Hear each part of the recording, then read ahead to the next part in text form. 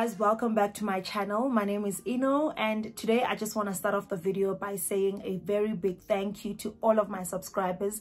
You guys have been so amazing. Thank you for the love you continue to show to the channel. Thank you for the positive comments, the encouraging words. Thank you for the likes. Thank you for helping grow this channel. We are indeed growing. We are on road to 10K, you guys. Njani, thank you so much, guys. Thank you for the support, guys. You guys are amazing. I love and appreciate each and every one of you. If you're new to the channel, please do subscribe to be part of the family, and do continue to tell your friends, tell their friends about the channel. Now today we are going to be having a chat. I'm going to be sharing with you what I do for a living. I'm going to be talking about my career, how I got into it, yeah, basically where it all started all the way to where I am right now. So for those of you that don't know, I am a professional actress, and how this all came about was that I've always knew that there was a creative side to me, you know, from the time I was very young. Of course, when you're a child, you can't really you know, put a finger to what exactly it is, but I knew that I am more on the creative side of things. And I remember how I was always, you know, interested in plays. I was always interested in imitating what I see on TV, on our soapies. You know, I've always just been interested in the arts, I would say. But of course, being very young, I was not able to say exactly what it is, but I knew that that is where my interest is. So okay, as a child, it's the usual, you know, thing of being a child that is really out there, that is always wanting to be the, you know, the family clown, the family entertainer. That was me. I was that child. You know, I was never really shy to get on stage, even when we are out for family events. Or I remember when we would go to my father's workplace and there would be competitions, Babitsabana on the stage, and I would be the first to ride, you know, whatever it is. I was always that child that was really very active and very interested in things that allowed me to perform. So the time, fast forward to me being in grade 6 and me having a conversation, I remember with my mom telling her that, Mama, I actually want to go to an art school. And my mom was like, what is that? And, you know, I also couldn't really, I don't know how to best simplify it for my mom, because I mean, when you leave primary, the next thing is going to high school. But now when you tell your parents that the high school that I want to go to is an art school and they've never heard of it, you know, it's a bit of a problem even for you to continue explaining exactly what it is that you want. So I was in grade 6 when I remember having this conversation with my mom for the first time. Okay, we just spoke about it, but of course I was still going to grade 7 the following year. So in grade 7, I brought up the conversation again. Mama, do you remember I want to go to an art school? And my mom was like, yes, but do you remember that I told you that I don't know what that is? And I started saying that it's a school where I will get to do drama and I will get to specialize in it. And, you know, from the little research that I had done and my bit of understanding of what an art school was, I tried to explain it to her. And she was like, okay, that's fine, you know, but where are we going to get the school? Now that is where everything got stuck. So I don't have the answers to that, where we're going to find the school, but I do know that there are art schools somewhere. You know, I do know that there are schools that specialize in this. I've heard of people saying that they went to an art school and that's where their careers, or basically their training, their formal training started for acting. I don't know, you know. And my mom is like, okay, it's okay, you know, we'll see what we do, we'll see what we can find. We still have time. It was very early in the year. So somehow God just led my parents to an office park that was right next door to the art school that I ended up going to. It's in Braamfontein. So as they were there, my mom then tells me that, you know, so we're there with your dad, and then I see the school and I tell your dad, which is basically, here's the school that Ino wants to go to. And they immediately then went in. I hope I'm telling this part of the story correctly because I wasn't there. but I'm just trying to remember how they would tell me the story. So they went in and obviously inquired, and then they got application forms for the following year. And then they came home to tell me that, oh, we found your school, and we actually got some forms. And I was so excited, you guys. There I was taking these forms, paging through them. It's probably what I did like the whole night that day. I was so excited, you guys. Plus they had the most beautiful application forms, guys. Yeah. Okay, so the school is the National School of the Arts. They had the most attractive application forms. Like when you look at them, you're like, yes, I am within. So yeah, then that was that. And then we then filled in the application forms, returned them. And basically after you return the application forms, you then get an audition date. So in order to get into the school, you need to audition. So I then got my audition date. I went in for auditions. That was in 2006. Yes, I went in for auditions, and then after you audition, obviously you then wait for the response.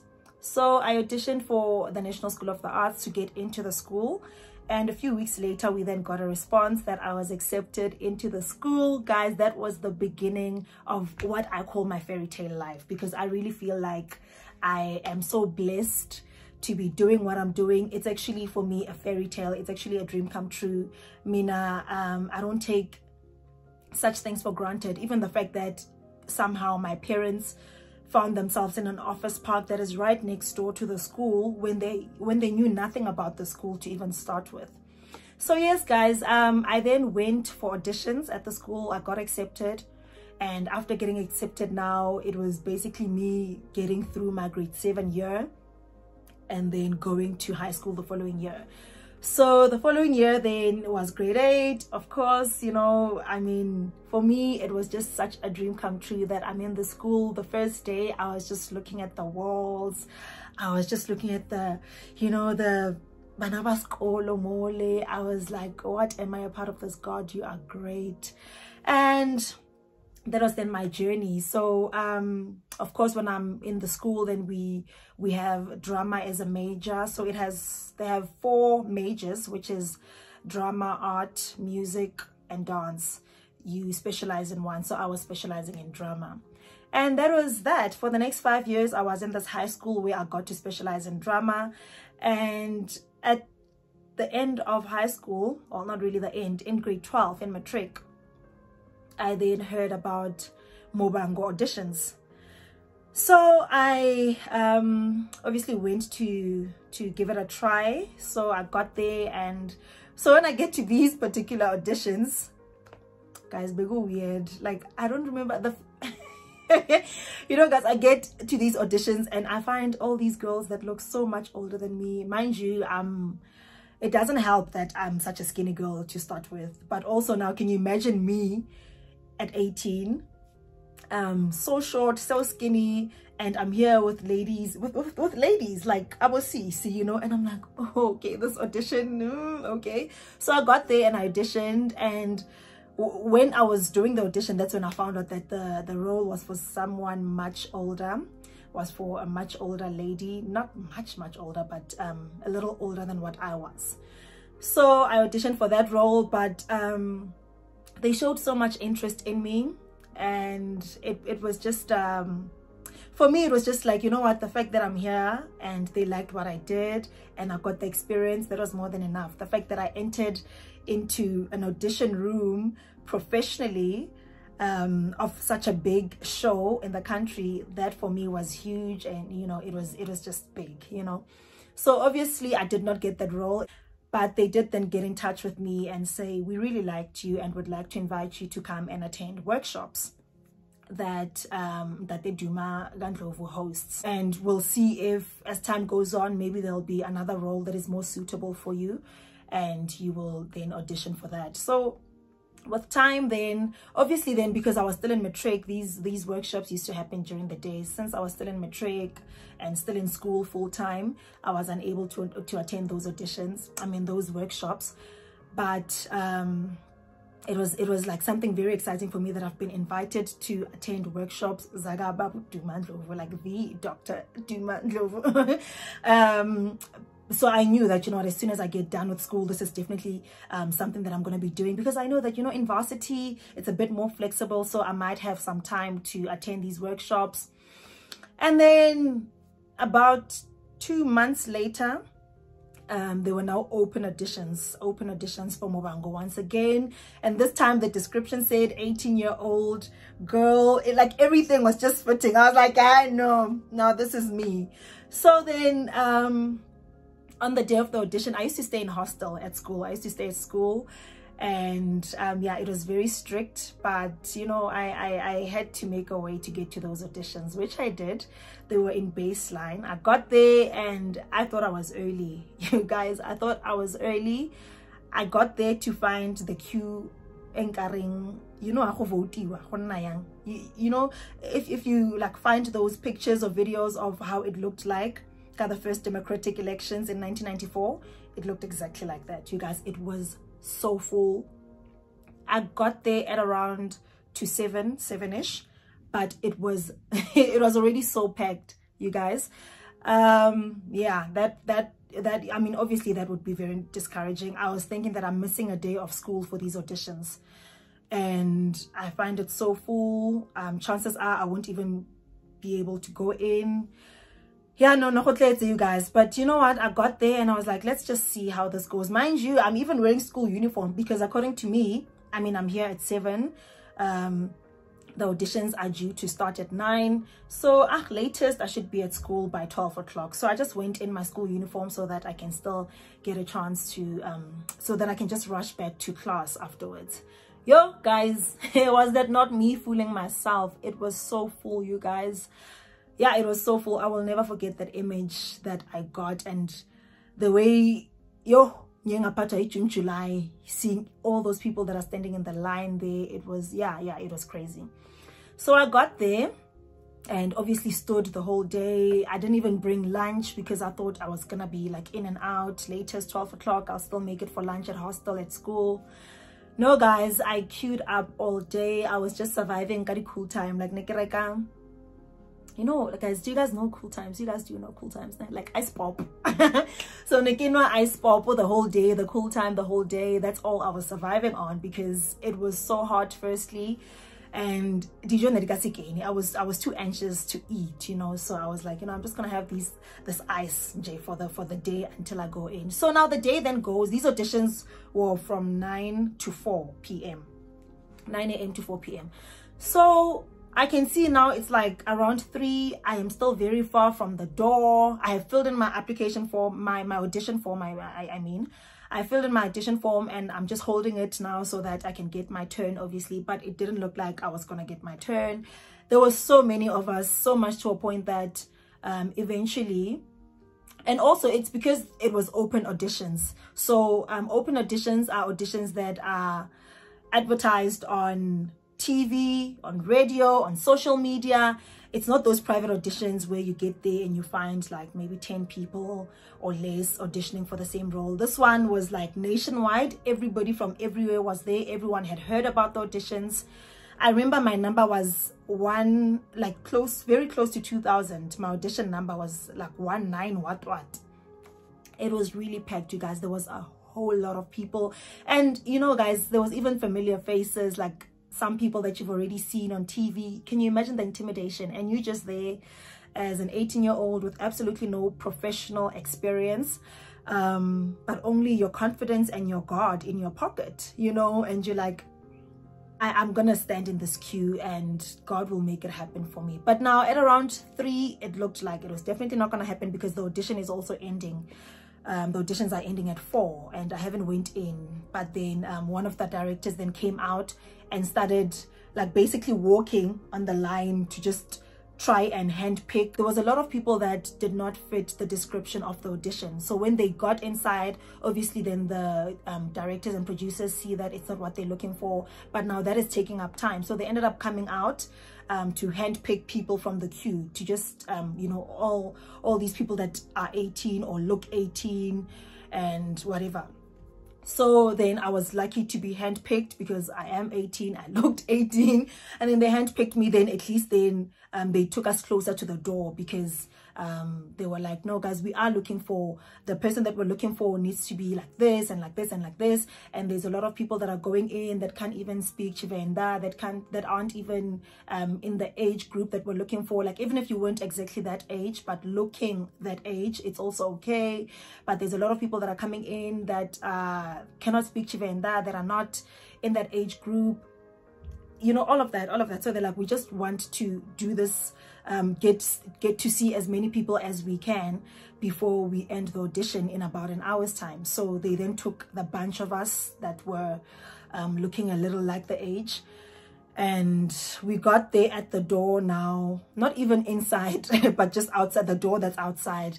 And I was looking around to see now how many are we, and I look and I like, we're still like over 200. There's still so many of us, and I'm like, no, why couldn't they just take like 5 of us? But yeah, no, they take that bunch of us, and then I finally got my turn to go into the audition room. And I was like, you know what, God, I waited all day for this. Actually, I waited all my life for this, you know. And this one I really want. The first one, I wasn't too worried about not getting the role, because the role wasn't even for my description, so I wasn't very worried about that. But this one, I felt like it was fitting my description so well, and I really had to just get into my secret place with my God right there and then and say, God, please make this happen. Please allow me, please give me the ability to do my best, you know, please give me the ability to impress these people, so I at least get a call back. I mean, it was about, yo guys, I had been there from 7 in the morning, so you can imagine how many hours that was. So I was already, my energy is no longer what it was in the morning, you know. So I was just like, God, you know, give me that energy again. Give me that spirit to fight and make sure that I get in and do my best. So I went in, and there were some of the actors that were also there.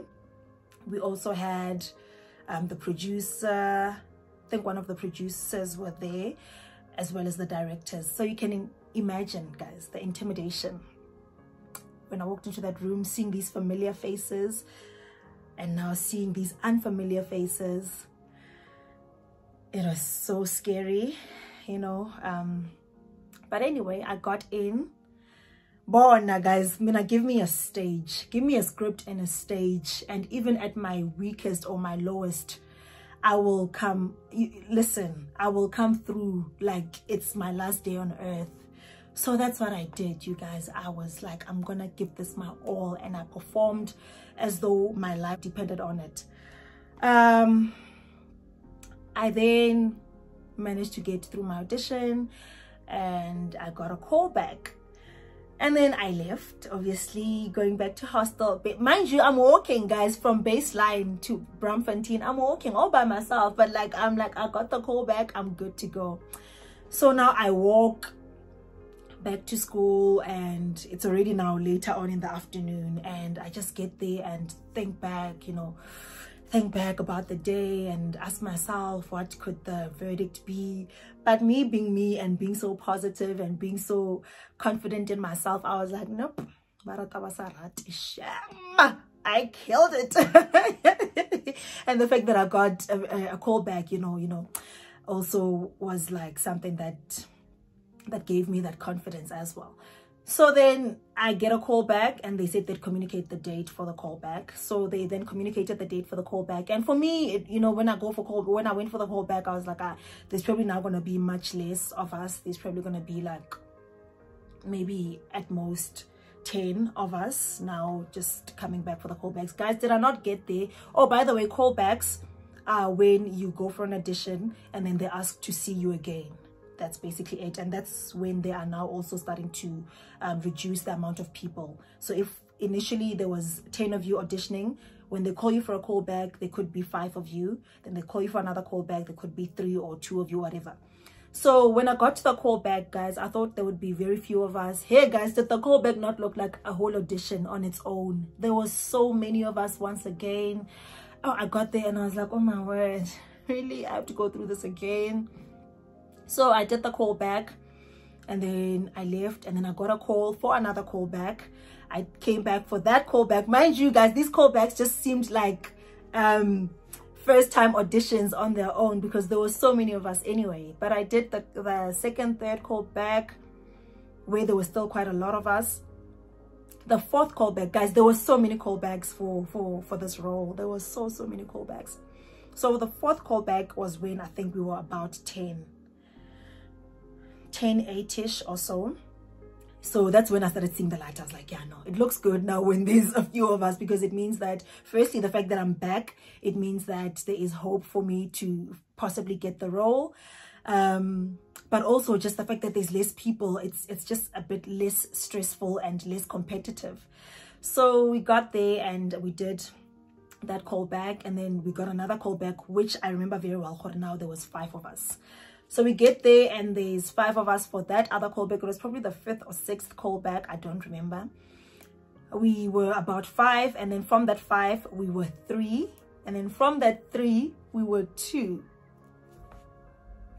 Excuse me. Yeah, guys, so now when we got to 3, I was just like, if I'm making it this far, chances are, if I continue to do this good, this role could be mine, you know. So now there's 3 of us until there were 2 of us. And yeah, I remember when that was the last callback, and then there was only 2 of us, and me and this lady, then, you know, we became so close from being the last 2 remaining. We built our own relationship. We exchanged numbers. She's actually one of the actors now on Mobango, but I don't want to mention who in case she's not comfortable with it. But we then built such a beautiful relationship, exchanged numbers. I remember over the days of waiting for a response, we would be like talking and asking each other, have they said anything to you? No, have they said anything to you? No. And we just became very, very good friends. Since then, even now, she's one of my absolute faves. So we then started just checking up on each other on the responses that we have gotten or not gotten, and how we were feeling, you know. But for me, then it was the way we had become also so close to each other. For me, it was like, you know what, the fact that we have gotten so far together, and the fact that I've gotten to know how beautiful this lady also is as a person, and to just see how badly she also wants this as much as I do. I was like, if I am to not necessarily lose out on the role, but if she's to get the role and not me, I really wouldn't mind. I feel like she deserves it as much as I do, and she has worked as hard as I have. And of course, yeah, it took quite a while for them to come back to us, but when they did, they called me when I was at school. I remember I was at school. My goodness, this video is getting long, so I'm gonna do a part 2, you guys. I think, okay, actually, let me just start concluding. So they called me when I was at school. Like I said, I used to stay at school. So they called me when I was at school. We were in the dining hall having lunch, and I got a call to say, hi, you know, would you be able to come through to the SABC tomorrow to guys, I'm even getting so emotional thinking about this, guys. God will answer you in his way, in his time. Anyway, so they then called me to come through tomorrow. And then, but at that time, at that point of the call, I'm just thinking, oh no, another call back. So they're like, yeah, because you got the role and you need to come in tomorrow. I was like, what? You don't get to say that so calmly. Wait, what? And they're like, yeah, so you got the role.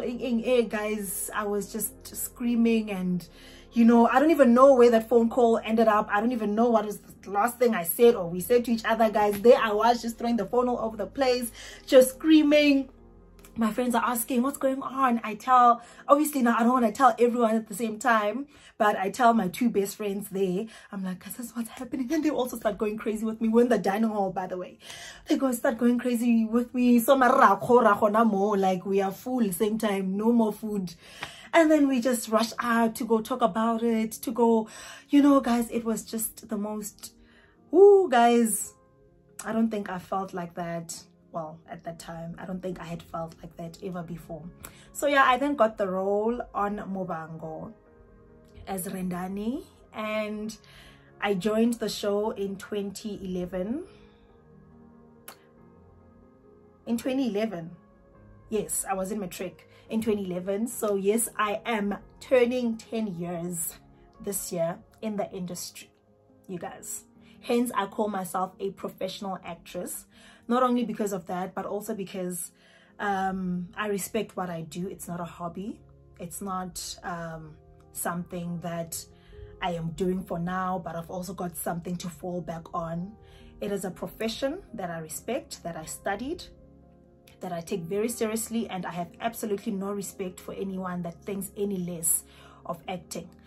Anyway, so yeah guys, then I got the role, and that is how I basically got into the acting industry professionally. Of course, at school we were we did acting, we were trained, a lot of our training was theater, hence theater remains my first love. Yeah, I love theater. But then professionally, I then started 10 years ago on Muvhango, and I am forever grateful for that opportunity. I'm forever grateful for God, to God, that he opened such big doors for me, because I mean, Muvhango is a show that I grew up watching, and I mean, you can only, I don't know, for me it was going to be in my wildest dreams that I see myself on Muvhango.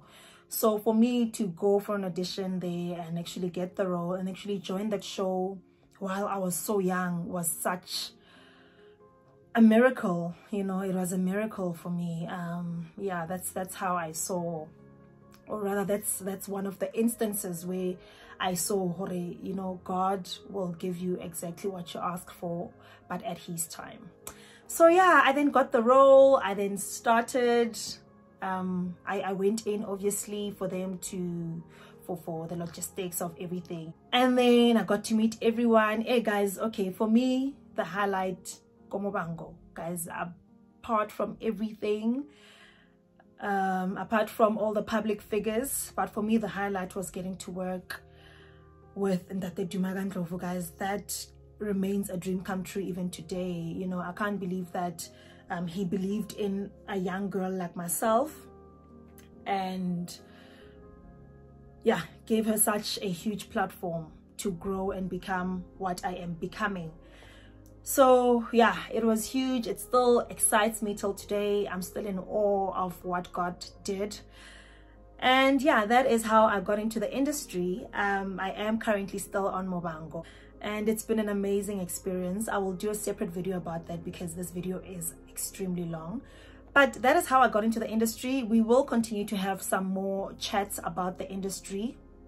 I will continue to put up more videos about it, but I just wanted to just do this one as an introductory video of how I got into it, and we'll continue to chat more about it with time. But yeah, I do hope that you guys enjoyed this video.